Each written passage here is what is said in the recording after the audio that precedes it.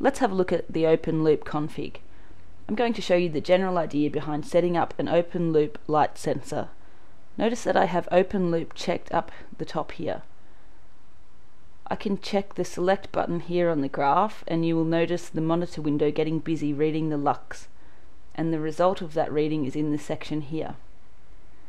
Okay, I'll shut that now so we can move on. The open loop config works on the idea that we have bands. I'll set it up with a simple example to show you what I mean.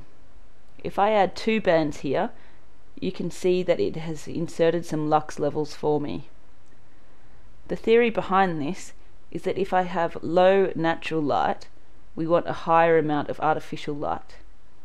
So for this example, let's say that if there is low lux, we want preset 1 to come on.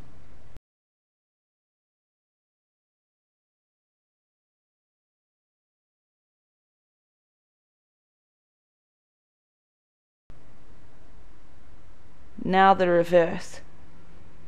If there is a lot of natural light coming in, then I don't need the artificial light, so I can make that preset 4 or off.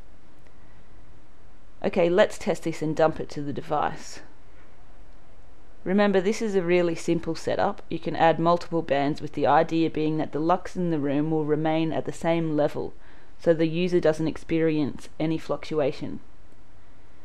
Savings will also be apparent with this methodology because the lights aren't always on full.